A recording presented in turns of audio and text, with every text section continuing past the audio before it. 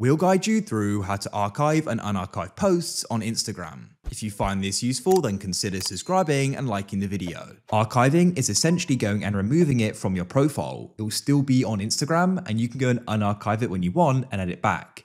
It's better than deleting, as you can still go and add it back to your profile without to go and post it again. So to go and get started with this, find the post you want to archive. I'll do this one here. Then what you need to do is go and press the three dots in the top right, and you'll then see the option for archive. So you can go and tap there and the post will go and be archived. As you can see, it's gone. But let's go and say you want to unarchive and add it back. On your profile page, press the three lines in the top right. Find the option for archive, search for it if you're trying to see it, and at the top you can select post archive. Find the post you want to unarchive it and tap. And what you can do is go to the top right and press the three dots. And to unarchive it, you can press show on profile. Now it's going to be added back. If I come back here, you'll go and see. If you found this useful, then leave a like.